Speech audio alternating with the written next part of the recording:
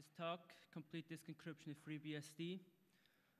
Those who have taken a look at the schedule probably know that tomorrow there's also a talk on disk encryption, but in contrast to that, I'm not going to talk about legal issues or give an overview over what's available with tools, operating systems, or whatever. The goal here is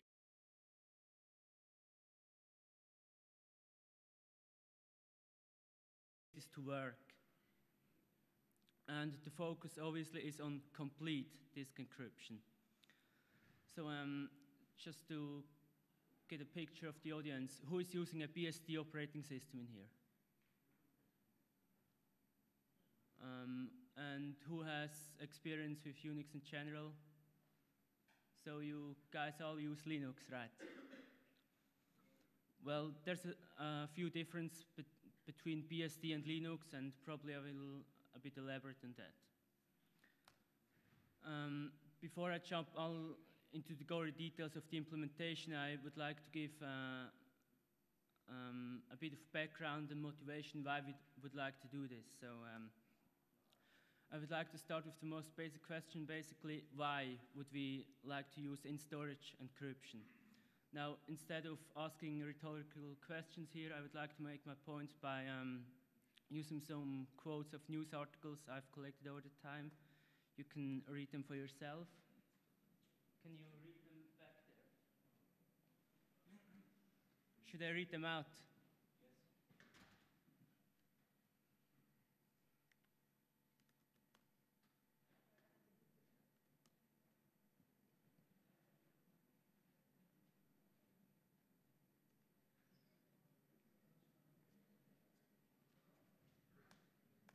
Is that better? Yes. Okay.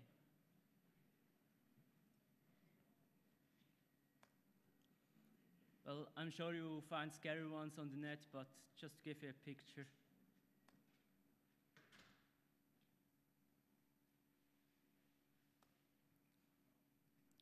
So what's interesting about this news? Well, what they have in common is basically it doesn't really matter whether the firewall was properly configured, they had an antivirus software, whether they used the Redmond operating system or not. Basically, it doesn't matter because the attacker had physical access to the medium, in that case the hard disk, the tape, or whatever. So how do we solve this? Well, it's basically easy. We just encrypt the data in storage while it is on the hard disk, not in transmission. Well, there's basically two ways to do that. One is file-based encryption, and one is partition-based encryption. File-based encryption, as the name implies, you can decide for each file individually whether you want to encrypt it or not, and how. Tools of this, I'm sure you know PGP or GNU-PG. Encrypt is, maybe you know it, maybe you don't. Well, the advantages of file-based encryption. Well, basically, you can save CPU time on the stuff that you think is not really necessary, the effort. If you have a 600 megabyte FreeBSD image, well, you can discuss whether it's worth encrypting it or not. There is also the advantage of having different keys for different files, although reality shows somewhat the opposite behavior.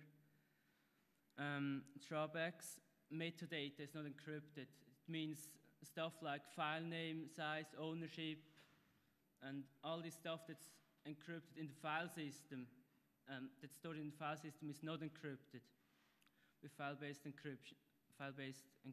So if you're being investigated and someone finds a file extortion letter on your hard disk, then maybe it doesn't really matter what's stored in the file, even if it's encrypted. The file name already tells a lot.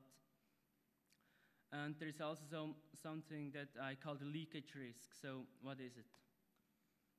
Well, the story goes as follows.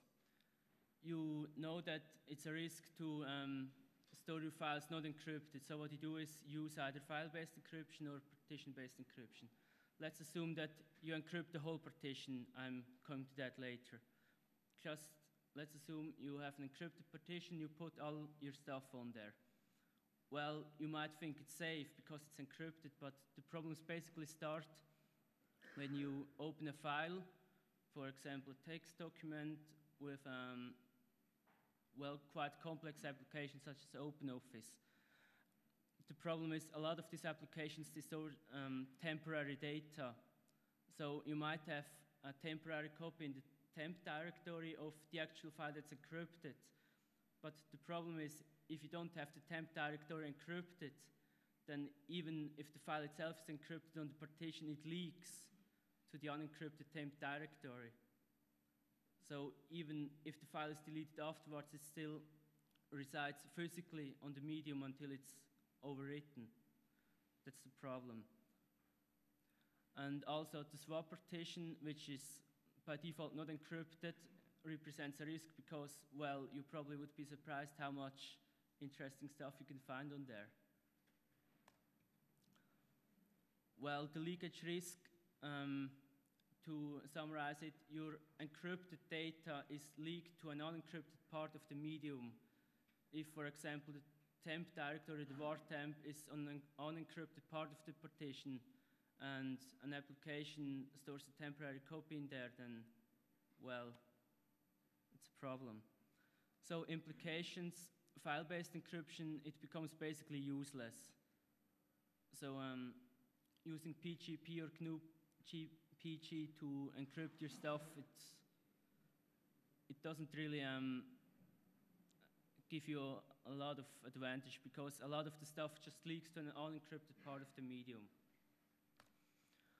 Well, there is another way to do it, partition-based encryption, where you basically take a whole partition and encrypt it. An advantage there is that the metadata, such as file name, size, and stuff like that, is encrypted. And all of the data you put there is also encrypted by default, so you don't have to select for each file, encrypt this, leave that unencrypted, encrypt this. And basically it reduces a lot of the leakage risk. But the problem is the leakage risk is still existent.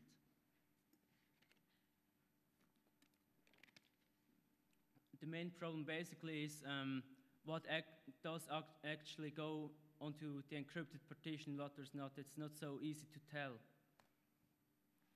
But we have a far more serious problem than the leakage risk. Because so far we have assumed that the applications and the operating system itself are stored unencrypted on the hard disk. I mean, it doesn't make any sense to store the operating system and the applications encrypted, but the data not. So let's go on.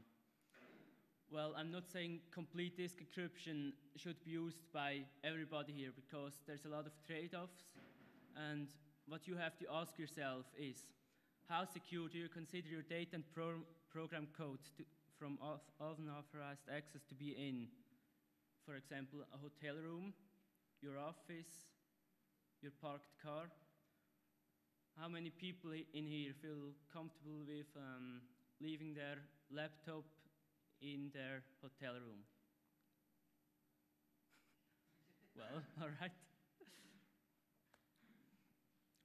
Well, the conclusion basically is, unless you keep a notebook inside at all times, you don't really have a guarantee that someone hasn't compromised either the operating system or some critical applications, and so on. Well, what is the solution? We encrypt the operating system and the applications as well. But there's the next problem. If you encrypt everything, and I mean everything, kernel, boot code, and the whole stuff, then we have a problem because today's computers, they can't boot encrypted code. You can't have an encrypted MBR with partition table and so on. It doesn't work.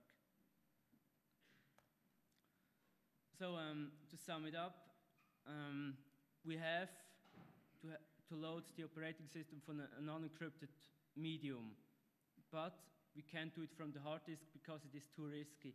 I mean, you can't remove the hard disk each time from the laptop you want to leave it in a place. So what we're going to do is basically, because we have to store the operating system, at least core parts such as boot code and kernel, on an unencrypted medium, is that we use a medium that we carry with ourselves at all times. So the best solution is basically to use a USB memory stick because they are really small and light, and they also have a lot of space, at least for what we need it for. And also they are rewritable many times, and the operating system recognizes them as a hard disk, basically. You can use alternative media such as CD-ROM, for example, these small 8 cm disks. They are a bit harder to carry around, but they work. You don't need read-write access for operation. Of course, you have to master the medium, but if you use it, you just have to read it out. So, actual implementation. What do you need? Well, you need a bootable and a removable medium. That's very important. Removable because you have to remove it from the laptop and carry it with you at all times. And of course it has to be bootable because the operating system is going to be booted from there. Minimum size, well, that's really not a lot. About 5 megabytes should do it, but really that's the absolute minimum. If you want more kernel modules and stuff like that, I'm going to elaborate on that later, then about 20 or 25 megabytes should do it. And as the title says, the whole thing is going to be based on FreeBSD. You probably can do it on other operating systems, but here I'm going to focus on FreeBSD. So what you need is a FreeBSD 5 or 6. You can't do it with 4 because the functionality is not there. Also, what's needed is you already need a running FreeBSD system, 5X or later. The FreeBSD installation disks, they have a so-called fix-it live file system on there, which you can boot from CD, and basically you get a whole FreeBSD system running without even having to install anything. If you want a graphical environment, you can take a look at freebsd. That's really, you can boot it from CD and you have a complete graphical environment with basically everything you need. And of course, the machined notebook or whatever has to be capable of booting from the medium here. If you use a USB memory stick, it might be a problem with older machines, but bootable CD-ROMs should probably work on most machines. So those who are not so familiar with FreeBSD, just overview over the namespace. We have the device nodes in /dev. You probably, that's not something new. ATA hard disks, AD, SCSI hard disks, DA, and so on. If you need more information, please take a look at the man pages in section 4, such as DA4. And if you want to get an overview over the devices the kernel has recognized, you can take a look at this file here. Yeah. Well, in FreeBSD and the other BSDs as well, there's a difference to Linux because what we call a partition in PC terminology is actually called a slice in FreeBSD. And this so-called slice can be further partitioned inside. So what in PC terminology might be the primary partition is a slice in FreeBSD, and this primary partition can further be partitioned into, for example, boot partition, swap partition, and other partitions. So you can have the swap partition, the boot partition, and up to another 7, in total 7 partitions inside a slice. If you take, for example, an ATA disk, that's AD and starts with 0, then you have the first partition in PC terminology is the slice, S1, and then you have the boot partition, which is agreed on the letter A, swap partition is B, and so on. So DA1, S3B is the second SCSI disk, on which we have the first slice, and B is the swap partition. If you're not familiar with that, please read this stuff carefully before you start typing in stuff. Otherwise, you will erase the wrong hard disk, delete the slice, which is not supposed to be deleted, and so on. So if you're not familiar with FreeBSD, please check this out carefully. That's just an overview. And also the usual disclaimer, please back up all your data before you start. So I don't want to be responsible for any damages. I mean, the whole point is that we erase the entire hard disk and set it up new. Well, the assumptions, I will assume that you have an ATA disk in your hard disk that's going to be AD0, and the removable USB medium that attaches via the USB bus as a UMass, as a USB mass storage medium. And FreeBSD treats it like SCSI hard disk, and that's DA0. So you have AD0 and DA0, so please check twice before you hit enter. And you also have to adjust them if, for example, you use the second ATA disk, which is going to be AD1. Don't type AD0 if you want AD1. Okay, before we start, the whole thing is basically pointless if you just erase your files on there, set up the encrypted disk, and then the encrypted data is basically stored while the unencrypted data is still accessible on the sector level of the disk.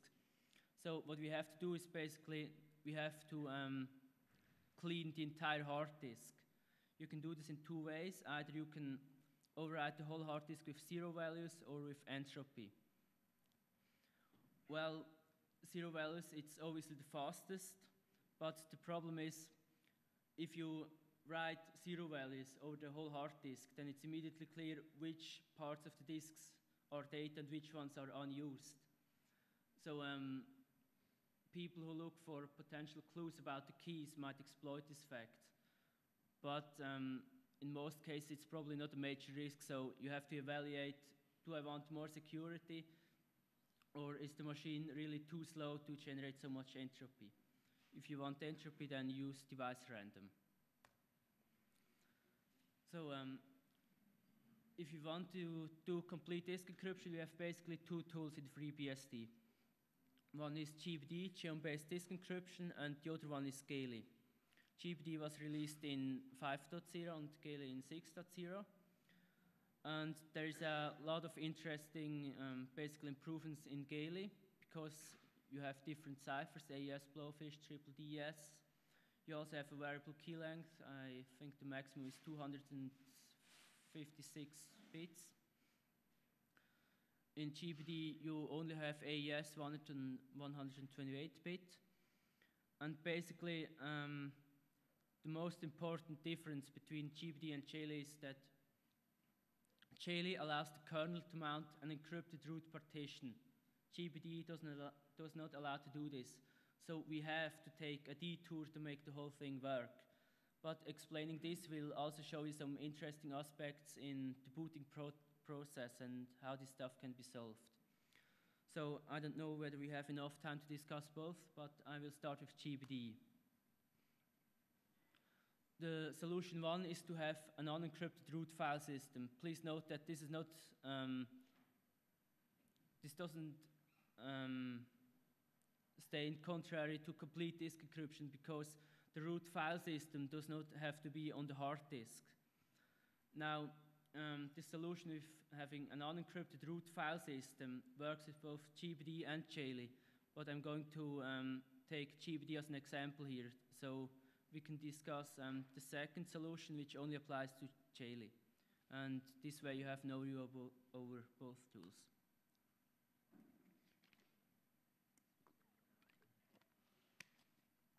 Well, GBD, it's available since 5.0, and FreeBSD was, the 5x branch was declared stable since the 5.3 release. So please use the latest release because 5.0 through 5.2 are not really stable, they are development releases. The cipher is 128-bit AES, and a very important feature is basically that GBD does not care what file system you put on there. So you can have basically MS-DOS FS, you can have standard Unix file system or whatever you want. Obviously, we're going to use the Unix file system FreeBSD's default here. And the passphrase, that's also very important. If you change the passphrase, you don't have to set up the complete thing new. You just change the passphrase and you go on. A lot of file system crypto solutions, they really require you, if you want to change the passphrase, you have to basically wipe out the whole partition, set it up new, and well, it's not really feasible to do that. More information you can find in the man pages.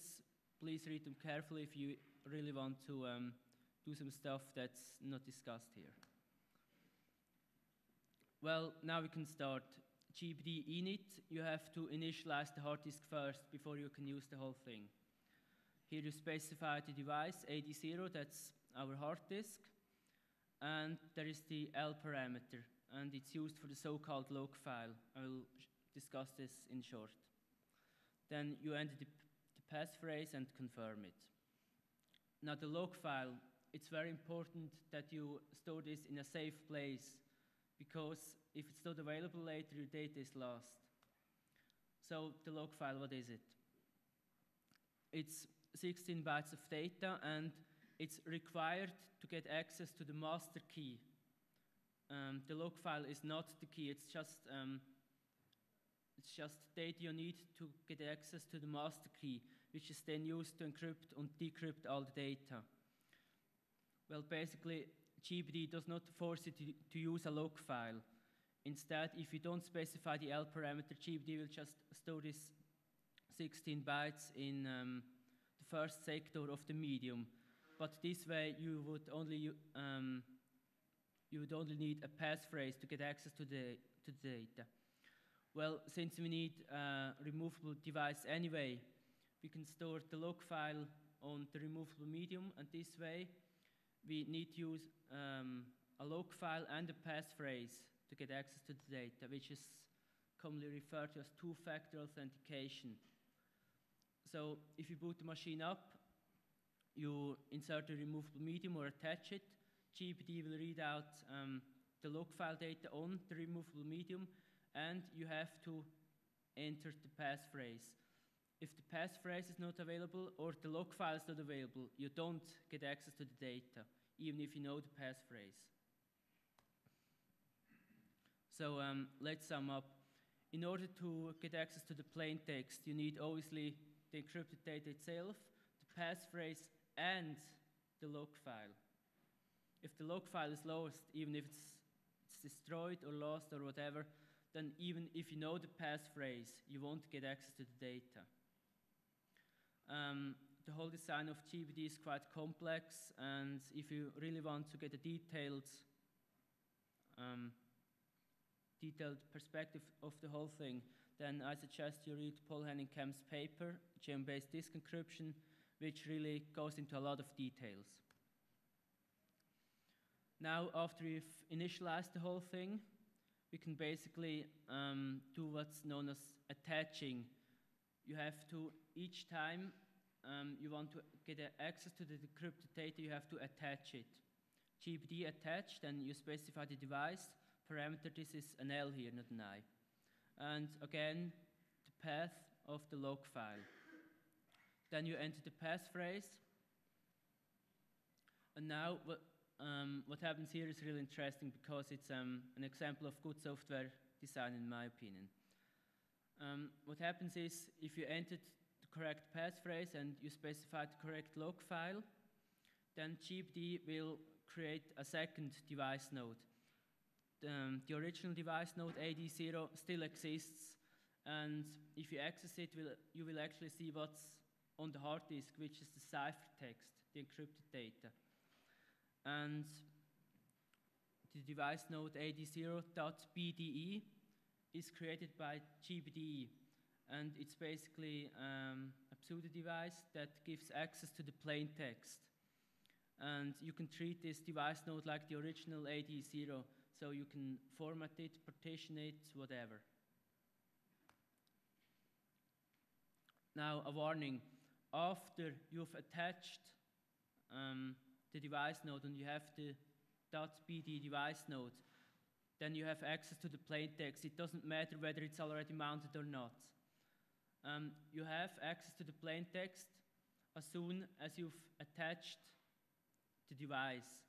And it remains this way until you either shut the system down or you explicitly detach it. So in the time between attaching and detaching the device, there is no additional protection by GBD because you have access to the plain text and the key material is available. So please keep this in mind. It doesn't matter whether the encrypted partition is mounted or not. As soon as it's attached, you have access to the plain text. Now, slicing and partitioning, usually FreeBSD users know this. We use sysinstall for that. Unfortunately, sysinstall is quite old and isn't really able to handle these BDE device nodes correctly. So what we have to do is we have to manually use the tools in order to partition and slice the disk. We can't use sysinstall. Now, since this is complete disk encryption and we assume that only FreeBSD will be used on the hard disk, we can basically skip slicing, which in PC terminology is used as partitioning, and start using FreeBSD partitions on the hard disks. So we use BSD label.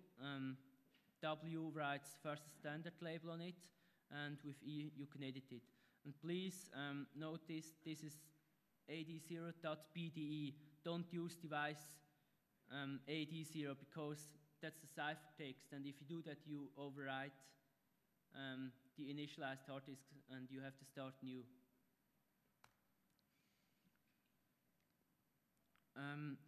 If you enter the E parameter with BSD label, then you get an editor, and basically you have to specify now the partitions.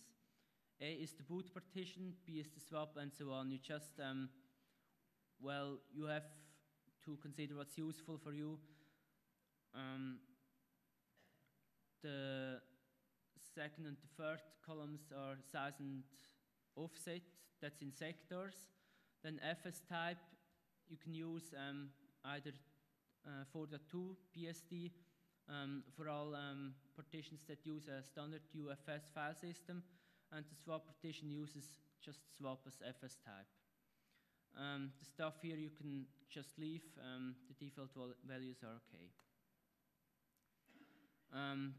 That's an example of a 100 megabyte disk. To keep the numbers a bit down, you have a boot partition, a swap partition, and you have an additional partition D. The C partition is the whole disk. Please don't edit anything on the C partition. Now, what's really interesting is the device naming. We already know access to the plain text data is ad0.bde. Now, the boot partition on the encrypted hard disks is now ad0.bde A. The swap partition is B, and so on.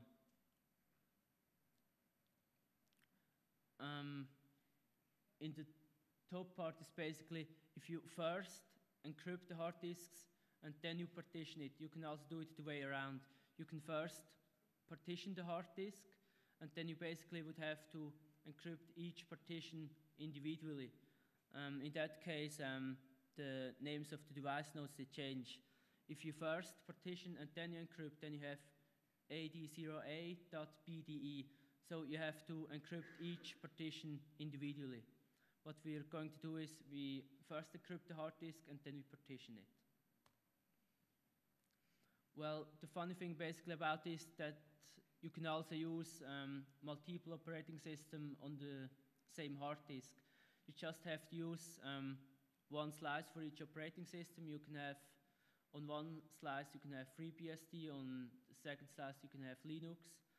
And the slice where FreeBSD resides is basically, you can encrypt the whole thing.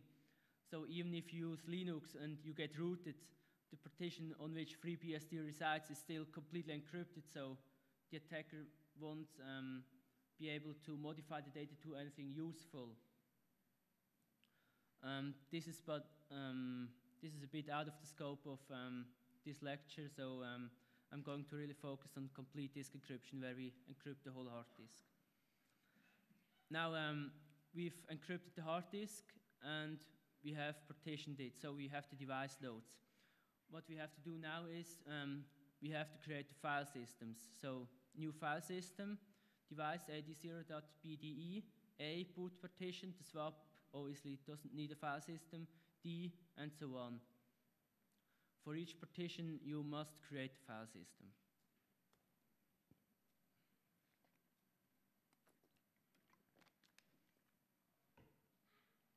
Now, the actual installation of freebsd. Usually, we would use, again, sysinstall, but sysinstall again, well, gives us the finger and says you can't do that. The reason for that is that the BDE device loads are not listed by sysinstall, so you can't even select them.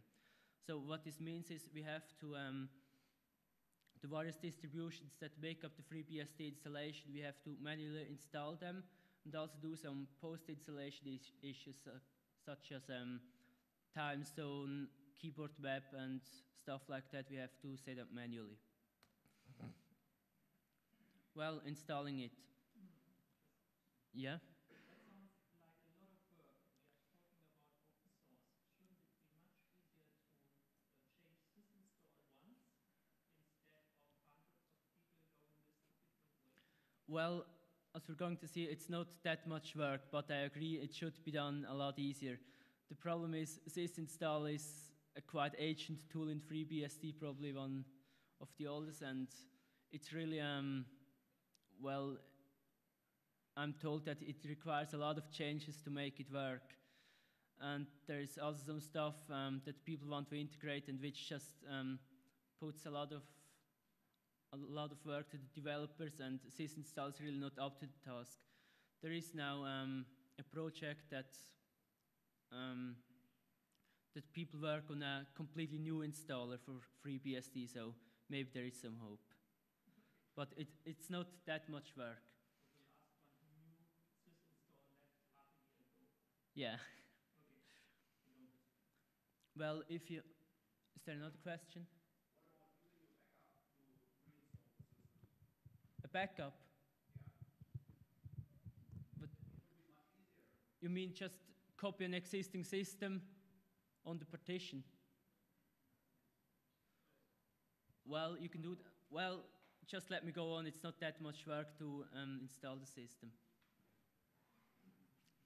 Well, if you use the Fixit live file system, I assume you have distribution of FreeBSD mounted on disk and the encrypted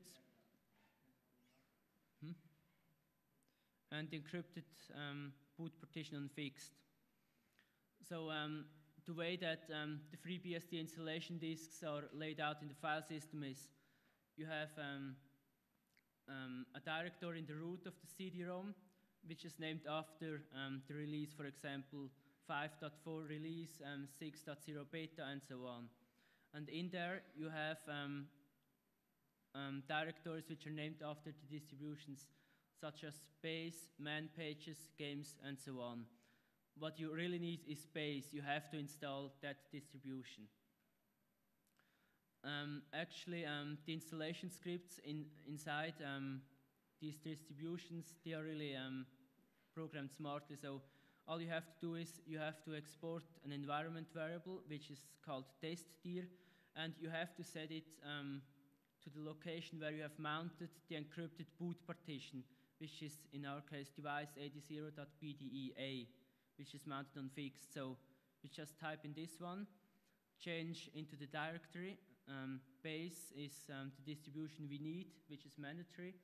And then you execute install sh. And this basically installs you the whole, all files that are necessary for running a FreeBSD system. If you need additional distributions such as man pages and so on, just replace the base directory with man pages, games, or whatever, and re-execute the install script. It's not that much work.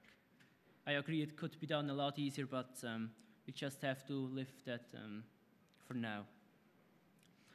So after you've installed the distributions you want to install, you basically have, well, a fully functional system on the encrypted hard disk. And the boot partition, the swap partition is also set up.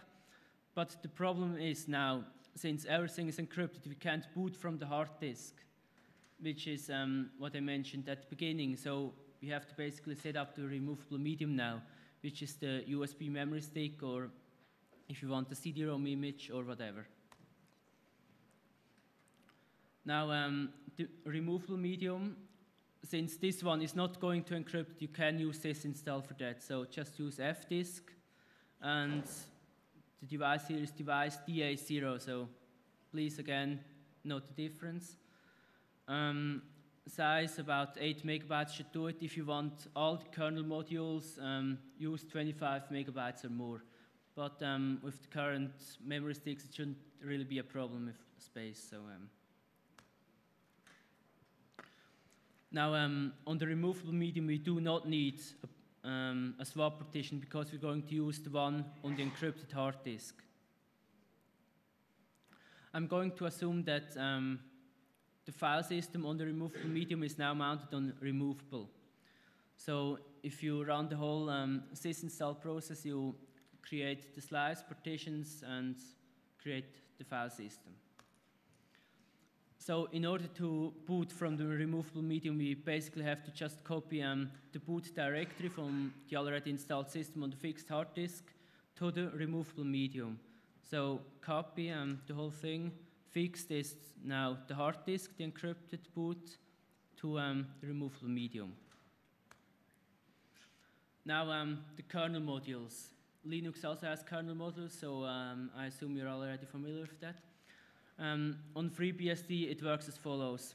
You have basically executable, which is called the loader. You have, if you switch on the computer, then the BIOS will read out the master boot record on the hard disk. Then, depending on which slice or partition PC terminology you select, then if you select the FreeBSD slice, then the boot code will read out the disk label. The disk label will read out the loader, and the loader will finally give control to the kernel. So the loader executable will first read out the file bootloader.conf, which lists the kernel modules which have to be loaded when the kernel is loaded. The problem is, if you use GBD, you can't load the kernel module after you've executed GBD. There is a kernel module for GBD and also a userland utility. But you have to load the kernel module before you execute the userland utility. So you have to just add an entry for GBD load into bootloader.conf. Now the modules which you don't need, you can delete them if space is a problem. One cool thing about FreeBSD booting process is that you basically can gzip everything. You can even gzip the kernel and all the modules, and it will still work. The problem is not so much the space, but the loading time. If you boot from a USB removable medium, then even if you have USB 2, the protocol here that BIOS speaks is just USB 1, and the loading time is really a bit slow, so it's important to really compress the whole boot code as much as you can. And one important thing is, please do not mix different versions on the removable medium and the fixed hard disk. So if you boot 5.4 kernel from the removable medium, please don't load 6.0 modules from the hard disks or vice versa or whatever. You will get into problems.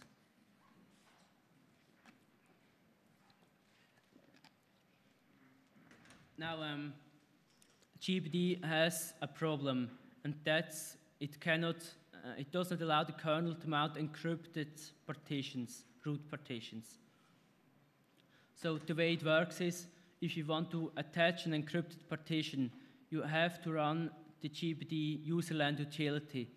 But, well, the problem, if you run a userland utility, then first init has to be called, first process, and init is created by the kernel.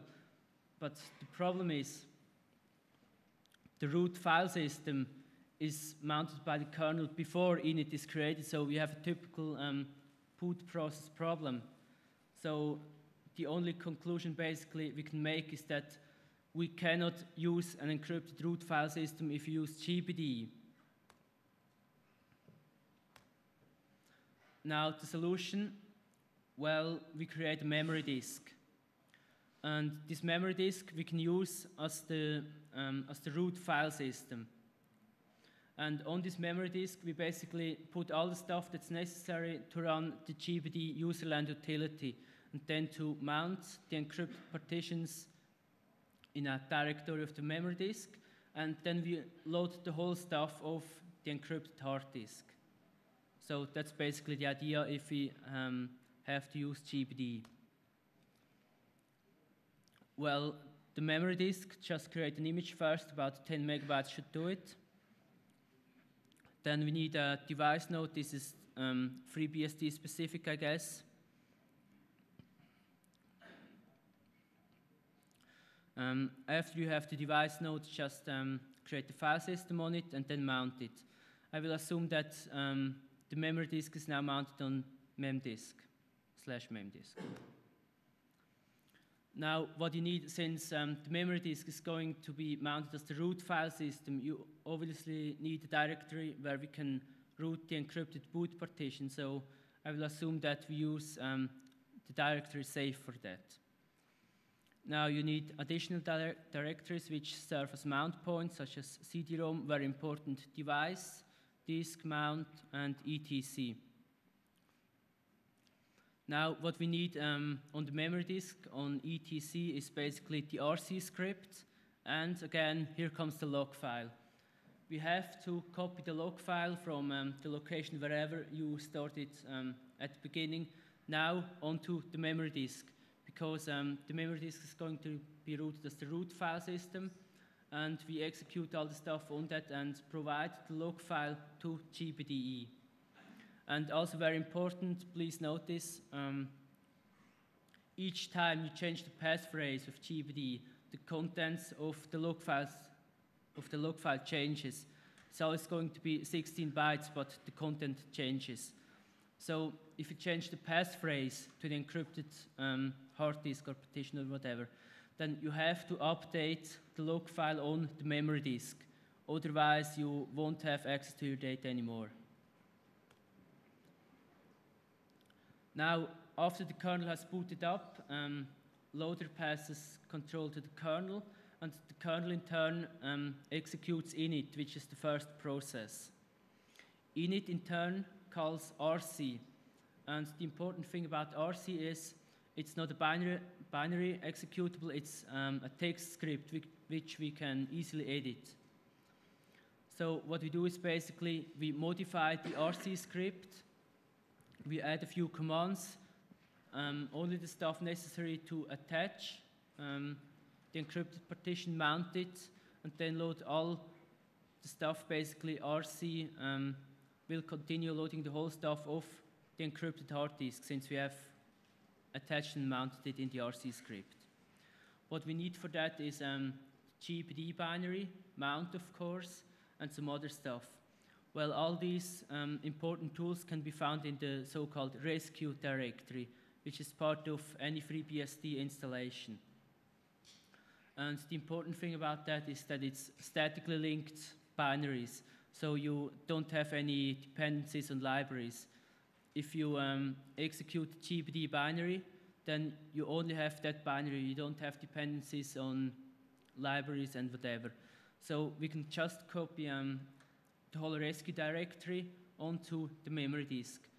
But since the whole tools are just hard links, we have to use tar. We can't just copy them onto the memory disk. Otherwise, we have about 470 megabytes of code, all the same binaries. Now, after we've done that, basically, we have the removable medium is now bootable. The loader calls the kernel, kernel calls init calls RC, and RC then mounts and attaches the encrypted hard disk. But after that, the memory disk is still the root file system and is always going to be until the system is shut down.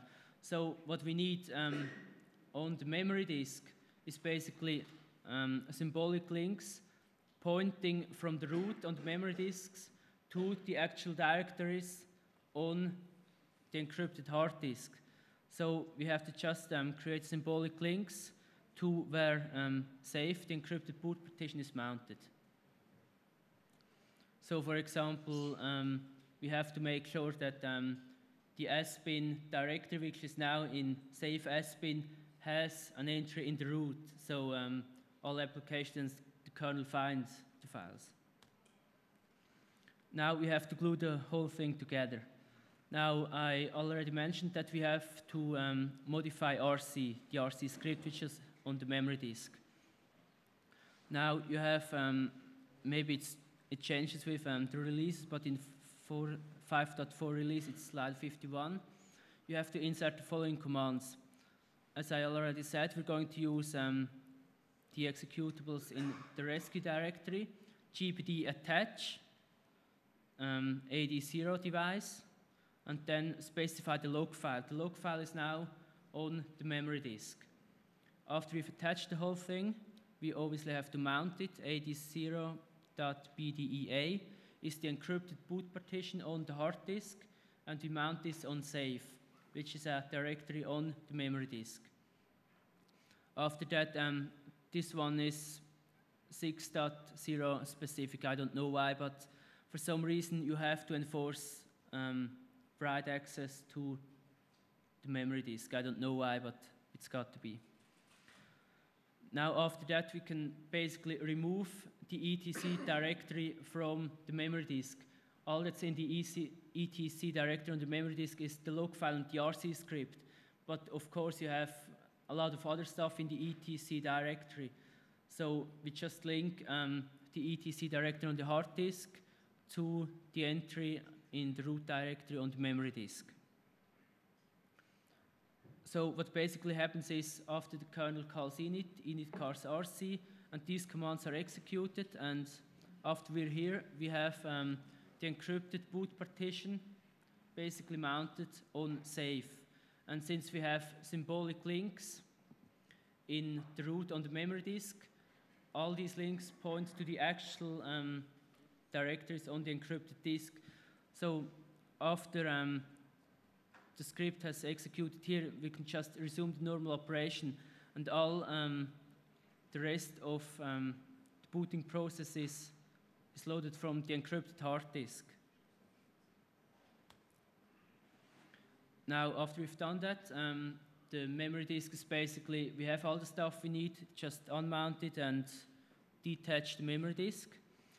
And the image, this is now the image for the memory disk. You can also gzip that and save a lot of space. Now, the memory disk image here, this one is going to be on the removable medium, but we have to tell the loader executable that it has to load the memory disk. Therefore, we have to specify an entry in bootloader conf where we already had the gpd module, mfs root load yes, and then all the stuff that's necessary. Especially important is the type here. This is not an ordinary kernel module, but just a memory disk image, so we have to specify that, otherwise the kernel will probably panic or whatever. Now, how does the whole thing work? So we boot from the removable medium. After loader is executed, it will read out the contents of the bootloader file. In there, we told that the gpd kernel module has to be loaded, and the memory disk image has to be loaded. Now if the after the kernel has booted up and roots mounts the root file system. Then if you have the MD root option compiled in, then the memory disk image will automatically be mounted as the root file system if you have loaded one. Then we execute init, rc, and the whole stuff attach and mount the encrypted disk, and we can complete the whole booting process. What we need now is an entry for the swap partition, and the file etc fs tab, you have to do it on the hard disk, not on the removable medium. Once we have attached the encrypted hard disk, we don't have to access the removable medium again. We can even remove it from the computer. Now, what you've basically now is a running freebsd system. All you have to do is adjust some stuff, such as the root password, time zone, and so on. The reason for this is that we haven't done the installation with sysinstall, so we have to manually adjust this. After that, you can basically add packages, such as the X server and whatever you want. Now, the second solution is with Gaily, but I don't think we have time to do that. If you understand the first solution, it's basically a lot easier to also understand this, because the GBD approach is a lot more complicated. I would just like to focus now on some implications which are very important.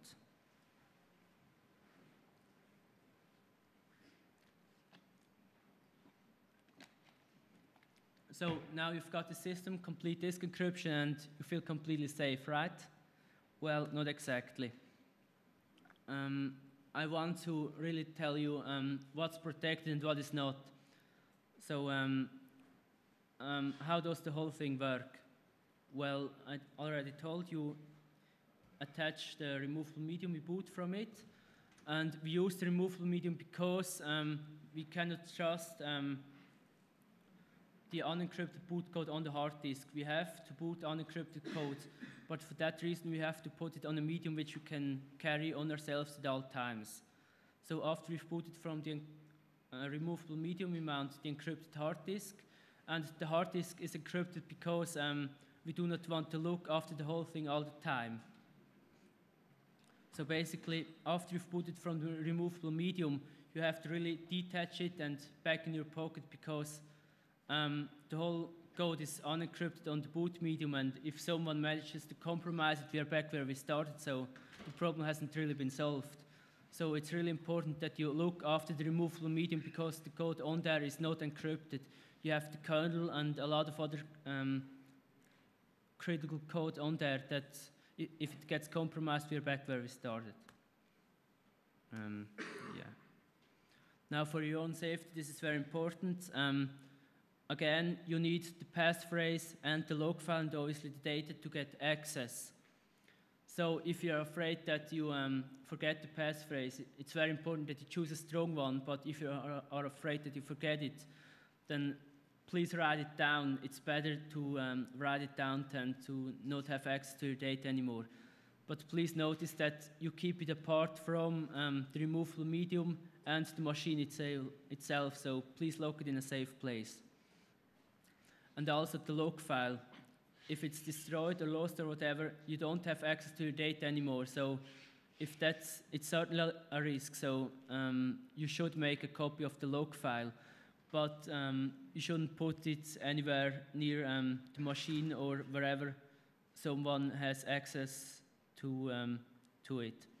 Basically, if someone manages to get access to the log file, all they need now is the machine. They have to steal the laptop, and they have to know the passphrase.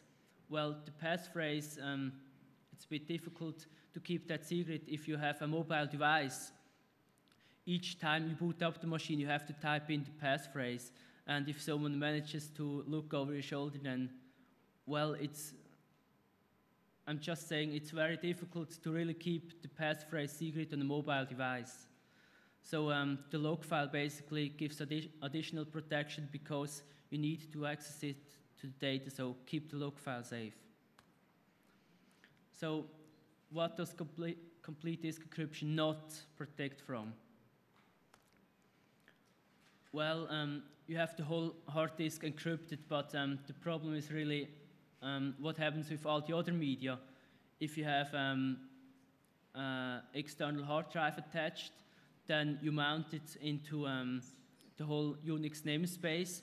And the problem is, in Unix with the mount facility, it's hard to tell which medium actually holds what data. So it's very easy to forget, for example, that this directory might be actually an NFS share on a server that's not encrypted with a connection that's not encrypted. So it's very easy that data still leaks actually to a different place than the encrypted hard disk.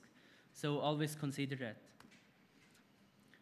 Now, I've already mentioned this. As soon as a partition or a hard disk is attached, it's vulnerable. You have the whole plain text available, and it also means you can compromise it. You don't have to mount it, it just has to be attached. So as soon as it's attached, it's vulnerable to local and remote attacks. Now, as the OS, the operating system partition, the boot partition must always be mounted. It's always vulnerable to compromise, local and remote. So as soon as you've booted the system up, the boot partition on the encrypted hard disk is not really, does not really have any additional protection, so please consider that. The main protection you have is when the machine is turned off. So it's also important to consider that you can't really prevent data destruction by encrypting it. There is not any protection from data destruction, either accidental or intentional. Now, GBD and GLD cannot protect against attacks that are aimed at the hardware. So if someone installs a hardware keylogger, then the whole problem, well, you don't have any protection. And I'm not trying to address this because it's a really difficult issue to solve. So what it does protect, well, if the hard disk is not yet attached or already has been detached, then the key is not available and the plaintext device node is also not available. So even if the system is up and running, but you have an additional partition such as home, for example, you haven't attached it and you haven't mounted it, then the plaintext device node does not exist and the data on it can't be changed to anything useful. So that's a protection you have, it's not attached. Now also, since the whole hard disk is encrypted, you don't have the risk that anything might leak to an unencrypted part. So you don't have to worry about OpenOffice leaking your secret document to the temp directory or whatever it goes. You also don't have to worry where browser caches are actually stored and how much data there is, so you have the whole hard disk really encrypted. And also the swap partition is now encrypted, so a lot of critical data you might find in there cannot really be recovered unless you have the key, the passphrase, and the log file. And you also cannot simply remove the hard disks or the hard disk and read it out on a different system because you have the whole thing encrypted. Now you have a few trade-offs. Performance, obviously. Decrypting is not a big deal, but encrypting data requires quite a lot of CPU cycles.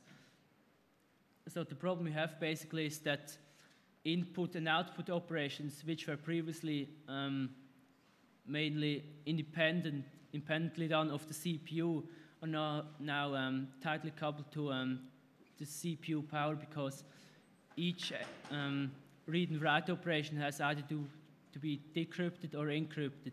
So the maximum performance may not be the actual bandwidth of the device, but the power of the processor.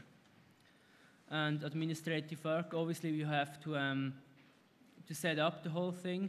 You also have to maintain it. If you do a system upgrade, you have to do a lot of steps that were initially done. You have to repeat them.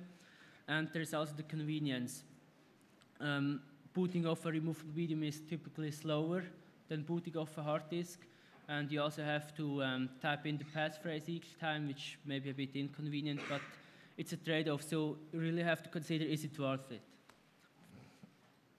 Now, complete disk encryption protects against two specific attacks. The one is that you just remove the hard disk from the system and install it in a different system and read out the contents. You can't do that anymore if the whole hard disk is encrypted. The problem is, another problem is if you have only one part, just the data encrypted, but not the operating system and the applications. You can compromise the applications at the operating system in order to leak actually the encrypted data or the encryption key. Now with complete hard disk encryption, you can't do that anymore because the operating system and the applications are now encrypted too, so you don't really have that problem anymore.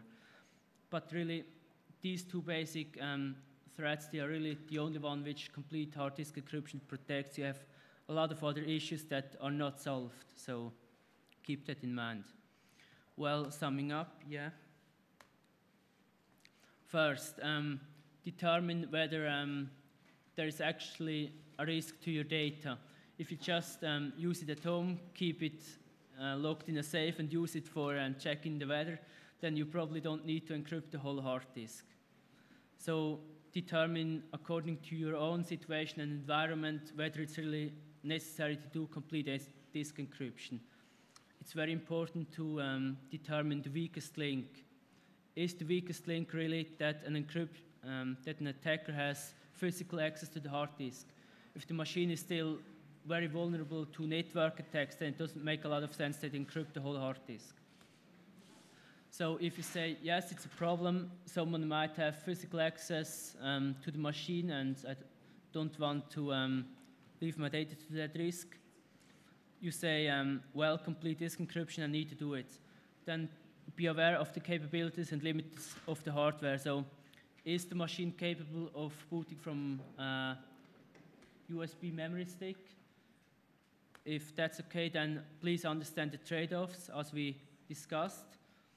Then implement with great care. You really have to be careful because typers can, well, basically destroy your data if you choose the wrong device node. So really take your time with the implementation. And then you also have to maintain the whole thing. If you do a system upgrade, you have to do a lot of work to really keep it up to date. And last thing, really understand what does it actually protect and what does it not. So study these things carefully that we have discussed. Yeah, maybe we have some time for Q&A. Yeah?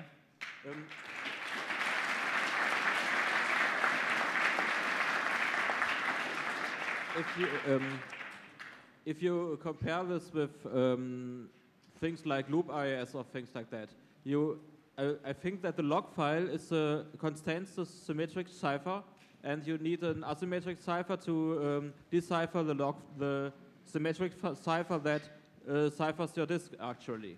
Is it? Do I understand it right, or is it something different? I'm sorry, can you repeat the last sentence? Okay, or we will ask another way. Normally you have a symmetric cipher, maybe IIS or something, and you have a key for this. And this key is encrypted with another key with asymmetric cipher, and the key file is stored somewhere. And I understood this in the way that the log file is the symmetric cipher that is encrypted by an asymmetric cipher. Is it correct? Well, the whole GBD thing is quite complex, and I haven't really got into the details of the implementation. But the log file is certainly not the master key. The log file, as I understand it, is one part of the hash of the passphrase.